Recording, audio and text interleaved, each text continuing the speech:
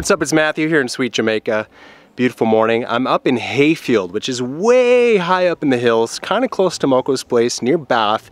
And I'm meeting up with a man named Joel, who I heard about online. He's been helping the community here via the Peace Corps, I believe, and was helping revitalize the Cunha Trail. He was helping get some funding to build some equipment at the school here. They're making a wheelchair ramp, basically doing a whole bunch of good things in the community. But I wanted to come up and meet him and see the project he's working on and see what he's up to. So you can see the video about this great house, which is called the Ladyfield Great House, in our hike video. I'll link that below, but hopefully it becomes a lot more accessible for people thanks to guys like Joel. But it is no joke walking up here. It's super steep. You can see the ocean from here. It's crazy, crazy high. And yeah, Joel and his crew are building the ramp right today. Alright guys, I'm sweating just walking up the driveway, but this is Joel. Hello everyone. Hello, hello. I'm Joel with Hayfield Accessibility Ramp Project. If you want to follow us on our project, follow the link down below. Yeah, welcome to Hayfield. So we're at the primary school here, and today's a special day because you just broke ground on a project that you've already raised some funds for. A little background information: from 2018 to 2020, I was a Peace Corps volunteer here in Hayfield, and we started working on a project, the Accessibility Ramp Project. But because of COVID, the whole thing kind of shut down, and we had to kind of put a halt to it. So one day I was at home and I was thinking, all right, why don't I just do the fundraising myself? So that's what I did. So myself and my friend Justin here. What's up, Justin? Yeah. So Justin with Pro X Production, the two of us, we worked on doing a fundraising campaign and we raised the money. So now we're back in Jamaica and we're working on completing this ramp. So it's in 3 phases. I'll walk you through real quick. Yeah. So as you can see, we're digging a hole right here, and basically the hole is going to be for our retaining wall. So phase 1 is build the retaining wall. It's going to be from here, and if you walk around here, you can see all the way up next to the swing set there is going to be the retaining wall. Wow. So yeah, not a small project. Yeah, it's quite a feat. Phase 2, we're going to build this walkway, and you know, in order for wheelchair accessibility, it's got to be a very gradual thing. So we decided to kind of take it out here, and all along the retaining wall we're going to have the wheelchair accessibility ramp run up to there, up next to the bathroom, we'll show you in a second, and then up. And then phase 3, we're going to have a fencing company come back in and put a really nice galvanized fence, essentially, all along here, so no one falls off and everything's cool. So yeah, that's kind of the project in a nutshell. You guys came up right around our lunch break, so we'll get to work here shortly. Yeah. All good? Yeah, no worries. And how many steps is it to the top? Yeah, it's like no joke walking up to the yeah, it's about 31 steps. If you guys want to come on up here, you can see. Sure. So it's hard enough for me to make it up there. When I get to the top, I get winded myself. So yeah, it's I think it's about 31 steps the last time I counted, to come all the way up and then into the school. Okay. Man, what a spot for a primary school. It's just, I don't know, the mountain view is crazy. It's a beautiful view. You can see all the way out there. There's Morant's Point right there. And if you look out to the side, you can even see the lighthouse out there. So at night, you can see it kind of spinning around and blinking. Wow. So totally beautiful. And I see Pira Point. I'll get a close-up of that later, but we were there. There's a guy named Jabuki who opened a restaurant just where the point where that island is. And yeah, we had some beers there the other day. It's crazy, you can see it. So yeah, Fish Cove on the inside there. And so you can see all those places down there. So yeah, it's a beautiful school, a little bit small, and they don't have a lot of resources, so that's why I you know, kind of wanted to contribute to do whatever I could, you know. But anyways, I'll walk you around here. So this is a bathroom they had completed about maybe 2 or 3 years ago. I think it was Food for the Poor came in and contributed this. And so you can see here in the playground here, it's kind of lacking, you know what I mean? They have a swing set with no swings, a couple of tires down there, but you know, the kids always have smiles on their faces. Well, yeah, it looks like it could use some assistance, maybe fixing that up too.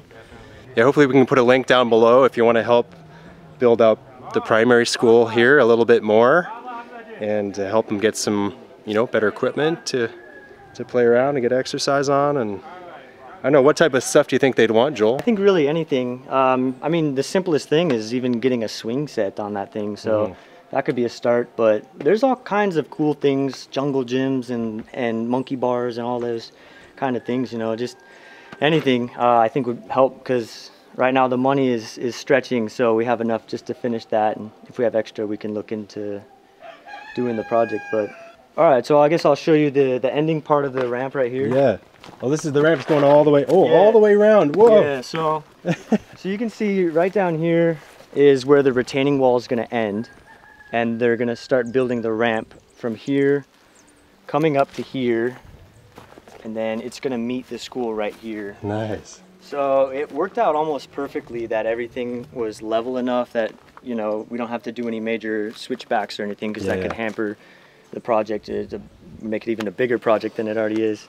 But this is already a serious project, because if it's going all the way down here, you got to dig that channel all the way down back to where we were sitting over there. We got some gunga growing right here. Oh yeah, interesting.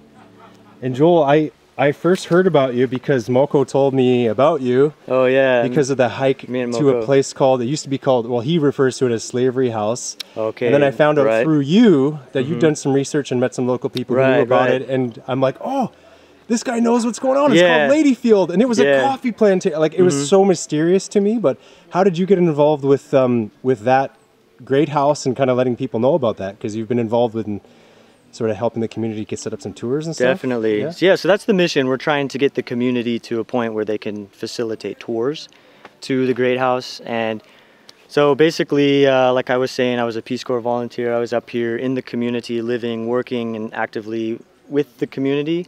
That was one of their points. They wanted to work and develop in that area.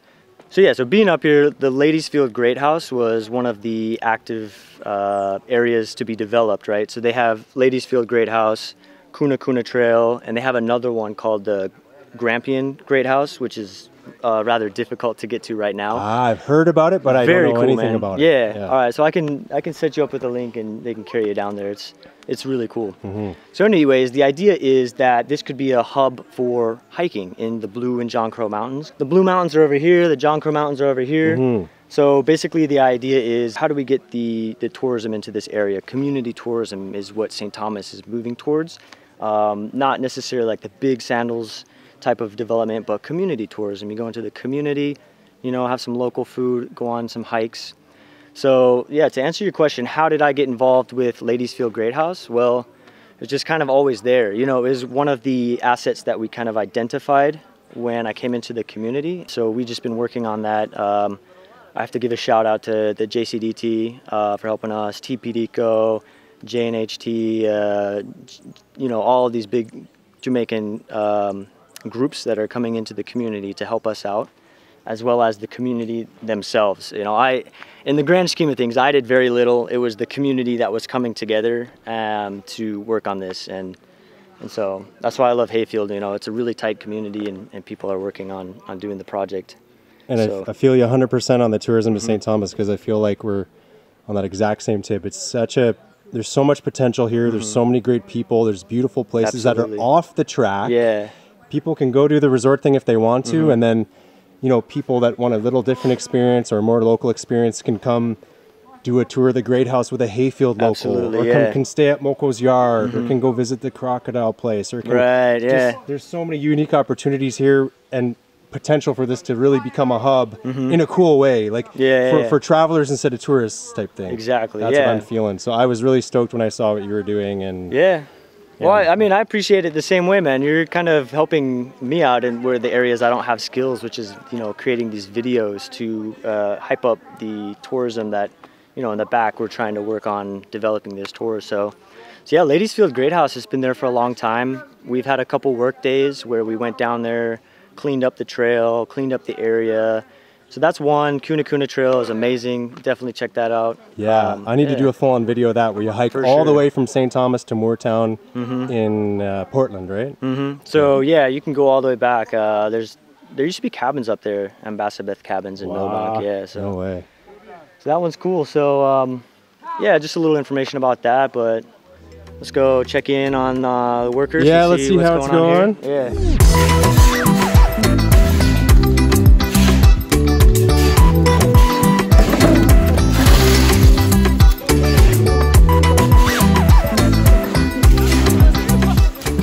How you doing? I'm good, I'm Matthew. Man. I'm Shakes, you know. Shakes, very cool to meet you. Yes, man. Are you local here?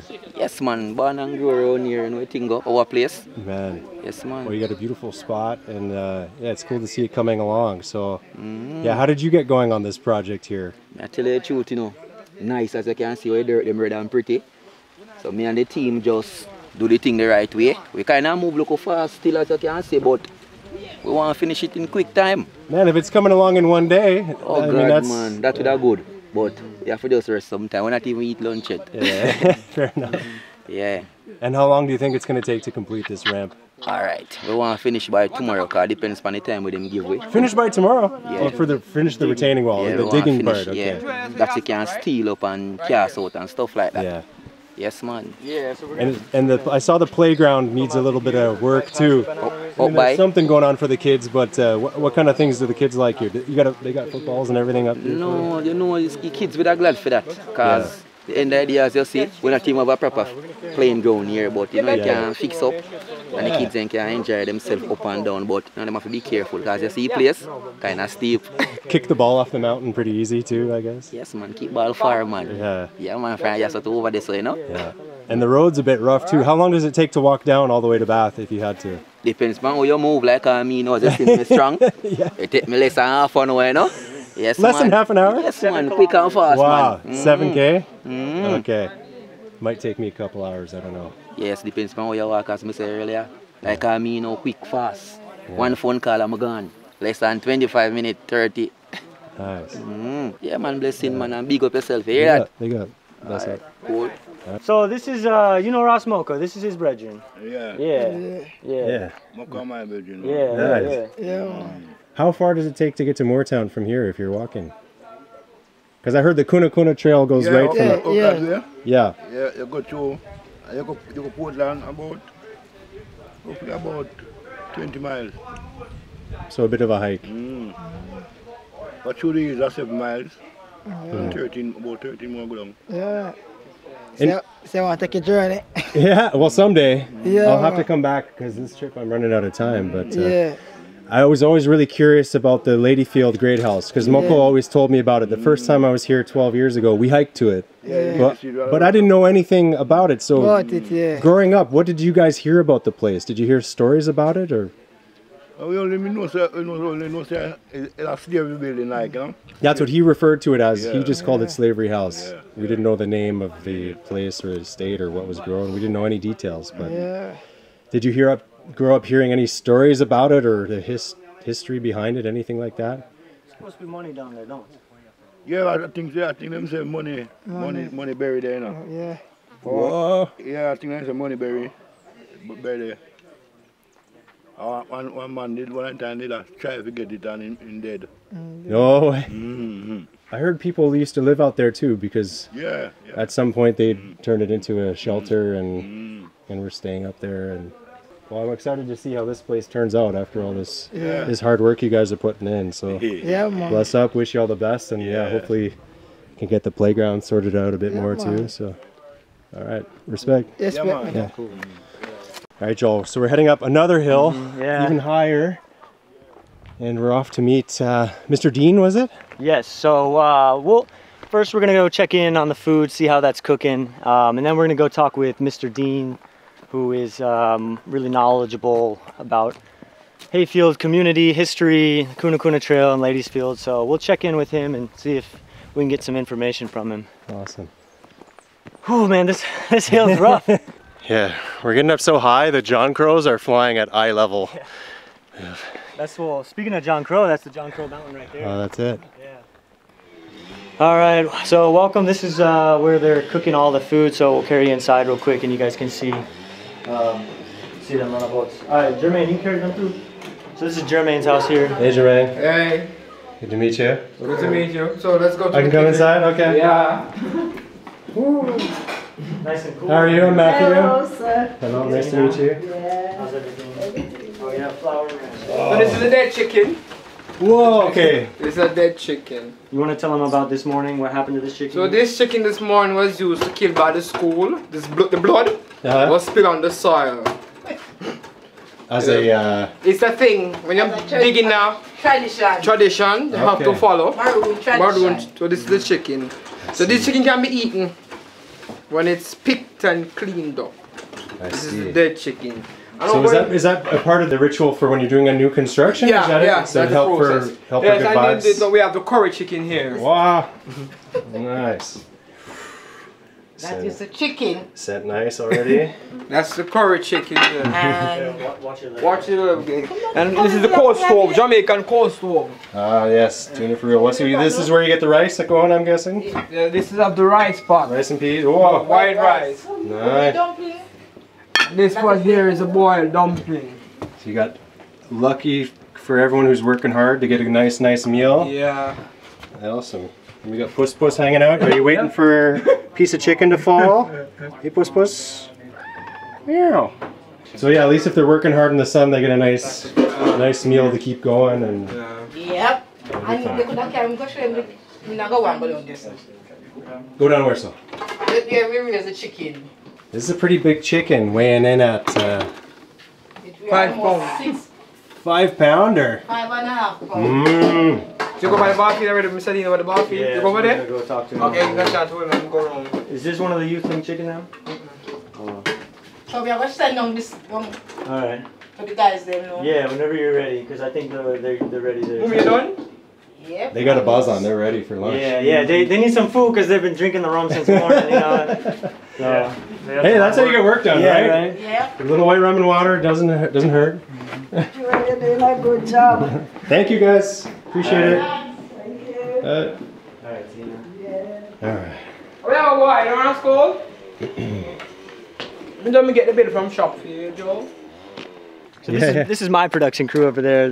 They're teaching a local how to use the camera. Pull in focus. My camera, yeah. Oh, you're zooming. This is my camera. Oh, they can't do that. Production assistant in the making, or director in the making. Hello. Hello. What happens if I zoom in? What is Nice. going on here? Alright. The man up here. This is the man. Okay. So yeah, I'm very interested to meet Mr. Dean because I have so many questions about this great house.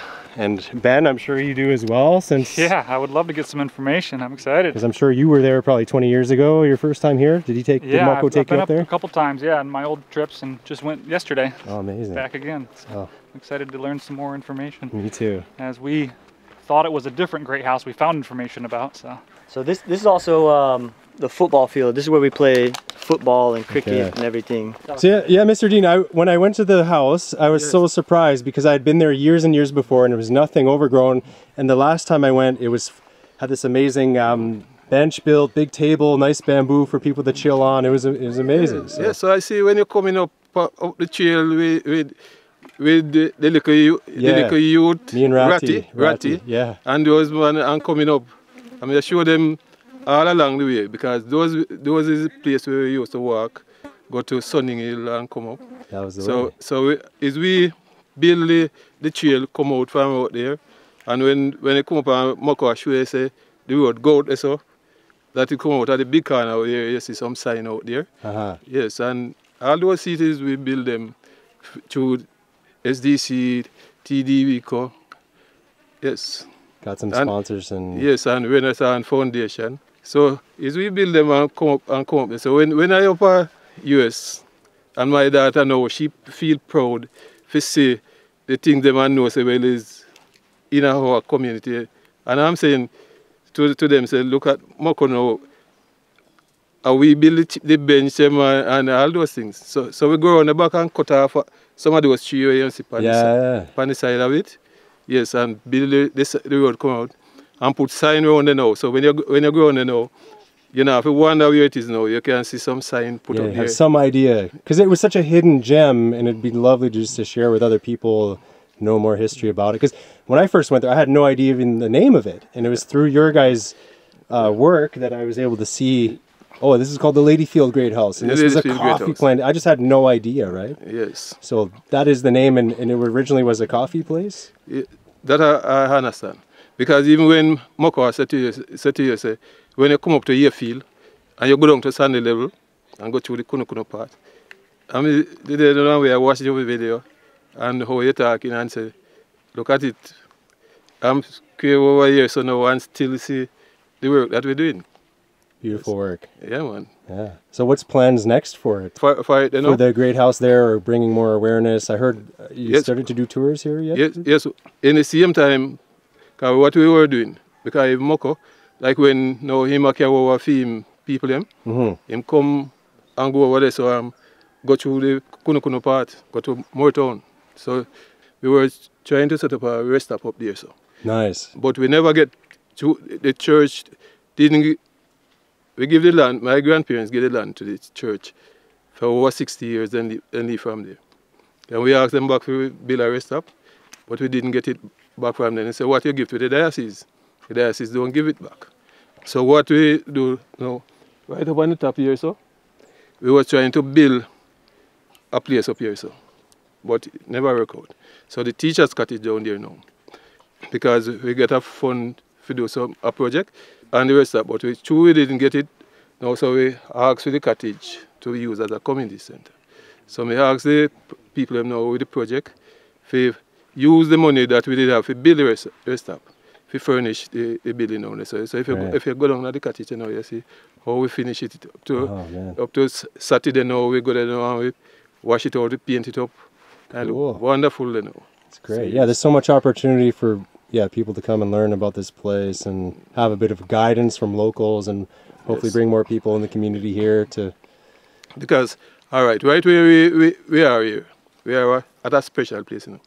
Because we are here about the Blue and Janka Mountain. Yeah. Where is the Janka Mountain? Where is the Janka Mountain? Where is it? Yeah. Right behind us there. Yeah, see and then here? Blue Mountain that way. And the Blue Mountain go that way. So what, in our time, like when we were much smaller, we used to go through the wood and go to Millbank and go over there and buy food from over there and carry to over here and carry to Bath and go to market. What, did they have better food in Moortown or what? No. No. Millbank, What happened, you know, with Portland and St. Thomas? Portland is the last parish, you know, because they take a part of a St. Thomas and a part of a St. Mary and build Portland. So right through the district there, through the part there, a whole heap of people that live in the Cunha part. And up in a part they call Bowden Pen. So they used to travel, come over here and go to market down a Bath or what you call it, Golden Grove, Port Morant. So this is the way. And how the name you get the Cunha part, like when the British and the Maroon were fighting. So when they come up a part they call Lookout, and then cause they could talk back with the Habeng and whatever, and they would say, then couldn't pass. That means they then couldn't pass. They couldn't pass. That's great. They are coming. What a name for the main trail to go from St. Thomas to Portland.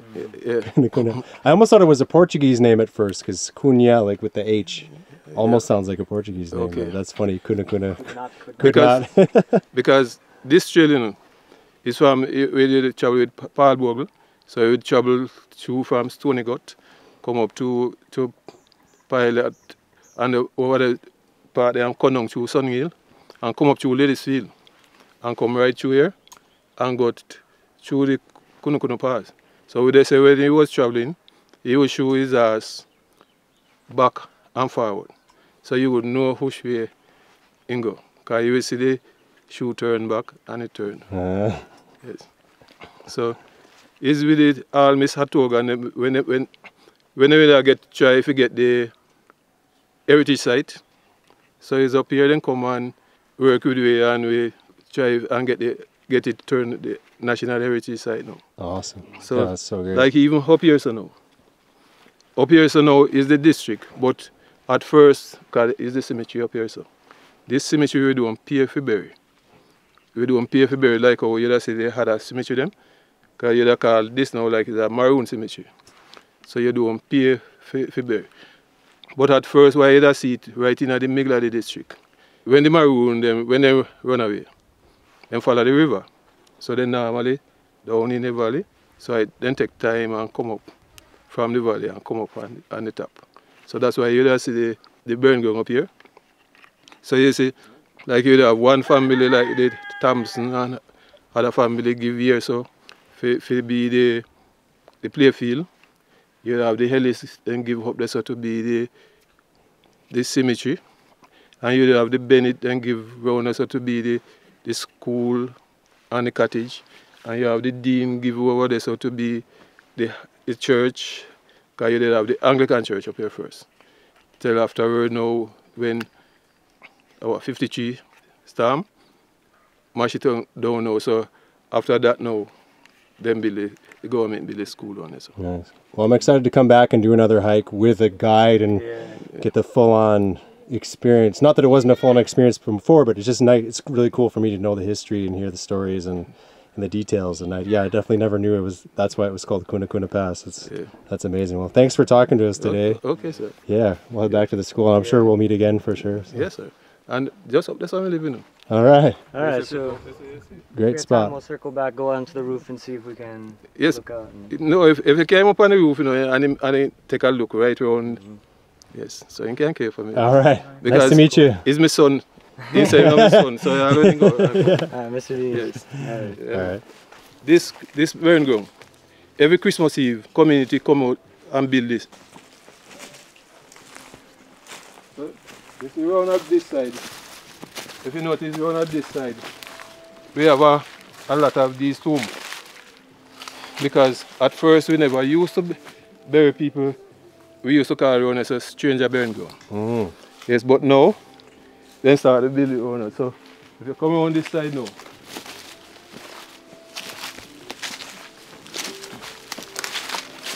you would see all these places now. Plenty of these places buried out already. With the original person them that time, they never used to use concrete. This tree is looking incredible, man. Wow. That's an old tree. No, this is not a old tree now. This is the vine that took over the tree. Yes, they then call it catchman fig. Yeah. So them say him come and build bigger catch. So after him bigger catch now, he suffocate the other tree. Suffocate the tree and took over. Yes. Like if you see this tree. That's the original. Yes. And now the vine's grown taller than the tree. Go up there and suffocate it. Wow. These are some hands and call them cup. Like cut. Okay, I'm staying away then. Yeah. So all these trees here. Yeah. All these trees here. Oh, it's a big area. So there's tombs under here too. Yes. You can see this corner. Yeah. Because this corner used to use and do it. Wow. There's so much. That's wild. And that is where I live. Ah. That is where I live. Nice. That is my house up there. Beautiful spot. Wow, it's huge. It's a lot bigger than I expected. I thought it was just that first section. And then... Oh, okay. See, all these. These are all stones too. Wow. All of these are stones. Getting like macas in my foot.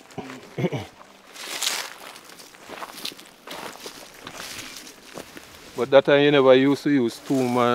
Yeah, they weren't marked. It was just... When I say 6 feet, 6 feet, yeah.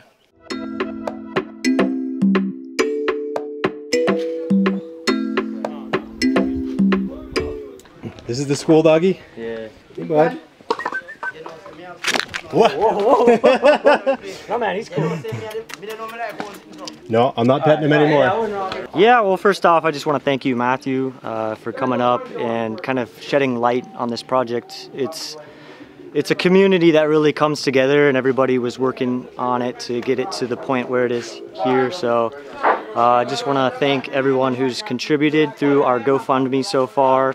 I want to thank the deans for hosting me up here, the school, Ms. Ramakan, Ms. Samuels, Ms. Smith, all the teachers, Ms. Cargill, everybody up here who's helping us.